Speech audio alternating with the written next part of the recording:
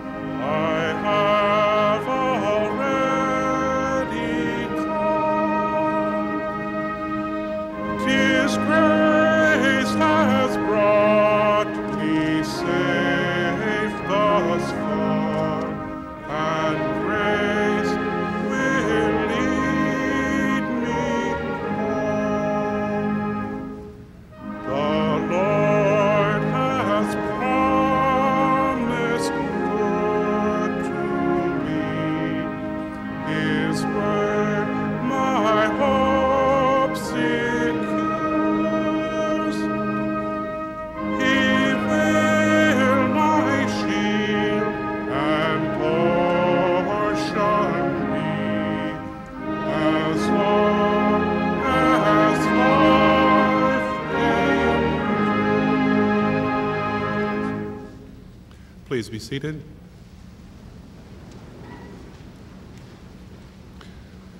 Please bow your heads with me now and join in a prayer of memory. O God of amazing grace, we beg you to be a shield to all who gather to pay tribute to fallen soldiers of the MFO task force, and to express our grief for and with the families who have been so deeply crushed and cruelly disappointed. We pray for wives, for children, for parents, and all whose lives are touched by personal loss and unexpressible grief. Continue to mold our country and its communities into ones of caring as well as crying, of support as well as suffering, of trying in spite of tears, and of genuine love in spite of agonizing loss. Help us in time to accept that our planned reunion this past Thursday has been preempted by their unexpected final rendezvous with destiny. And keep close to our consciousness the kernel of a deep and abiding faith, which already catches the faint aroma of a far better reunion yet to come, when we too shall mount up with wings as eagles, and all sorrow and sighing shall pass away. Amen.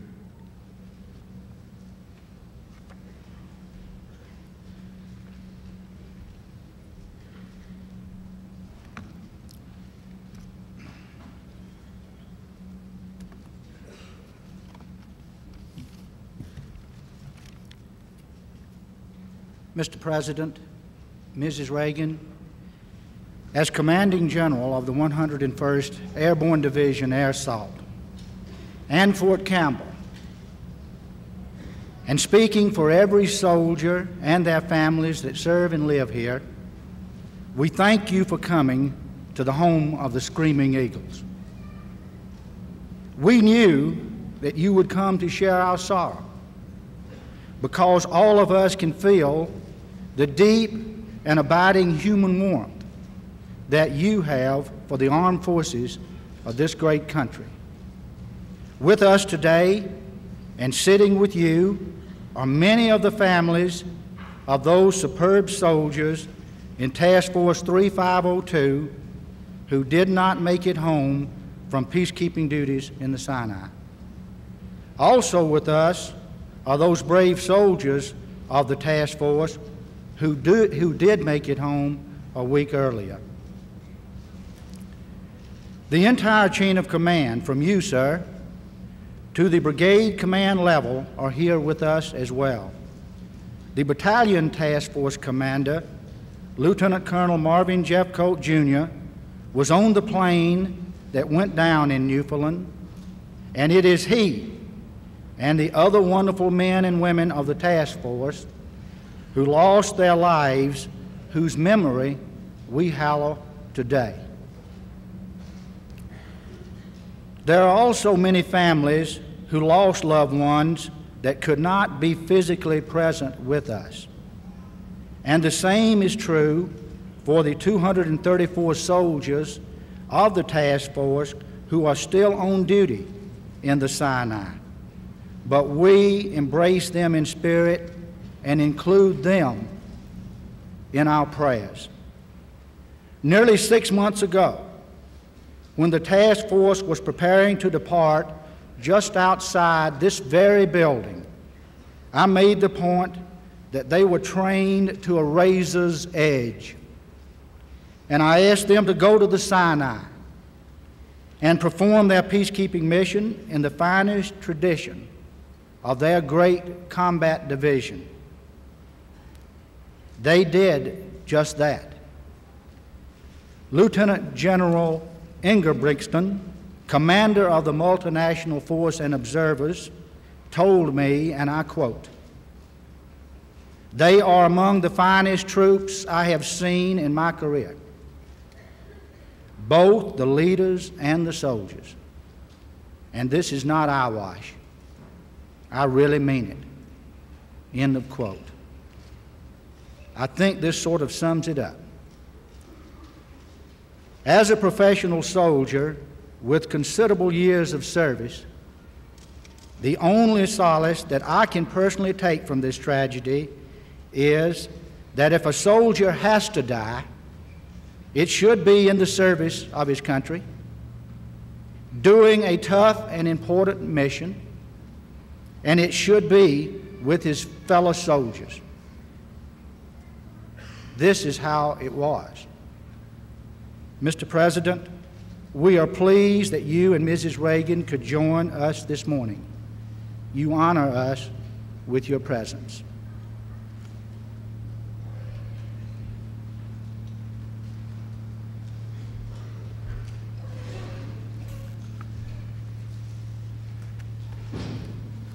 We are here in the name of the American people. The passing of American soldiers killed as they returned from difficult duty abroad is marked by our presence here. At this point, the dimensions of the tragedy are known to almost every person in the country. Most of the young men and women we mourn were returning to spend the holidays with their families. They were full of happiness and laughter as they pushed off from Cairo. And those who saw them at their last stop spoke of how they were singing Christmas carols. They were happy. They were returning to kith and kin.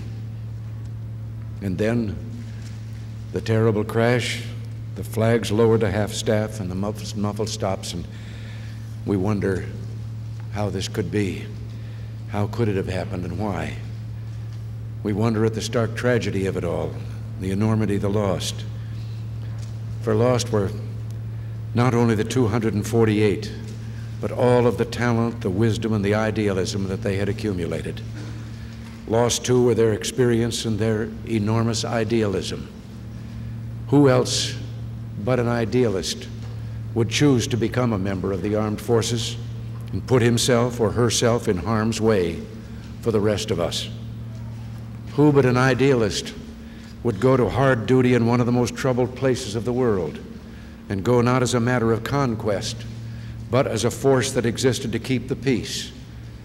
Some people think of members of the military as only warriors, fierce in their martial expertise. But the men and women we mourn today were peacemakers. They were there to protect life and preserve a peace, to act as a force for stability and hope and trust. Their commitment was as strong as their purpose was pure, and they were proud. They had a rendezvous with destiny, and a potential they never failed to meet. Their work was a perfect expression of the best of the Judeo-Christian tradition. They were the ones of whom Christ spoke when he said, "Blessed are the peacemakers, for they shall be called the children of God." Tragedy is nothing new to mankind, but somehow it's always a surprise, never loses its power to astonish. Those of us who did not lose a brother or son or daughter or friend or father are shaken nonetheless, and we all mourn with you. We cannot fully share the depth of your sadness, but we pray that the special power of this season will make its way into your sad hearts and remind you of some old joys.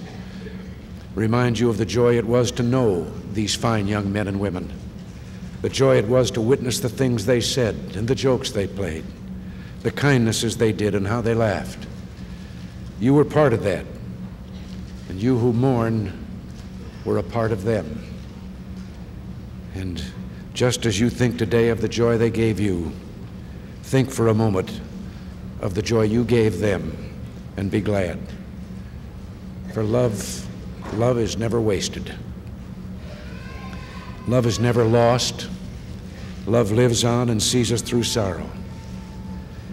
From the moment love is born, it is always with us, keeping us aloft in the time of flooding and strong in the time of trial. You do not grieve alone. We grieve as a nation together, as together we say goodbye to those who died in the service of their country. In life, they were our heroes. In death, our loved ones, our darlings. They were happy and singing, and they were right. They were going home. And so we pray, receive, O Lord, into your heavenly kingdom the men and women of the 101st Airborne, the men and women of the great and fabled Screaming Eagles. They must be singing now in their joy, flying higher than mere man can fly, as flights of angels take them to their rest. I know that there are no words that can make your pain less or make your sorrow less painful. Oh, I wish there were. But of one thing we can be sure.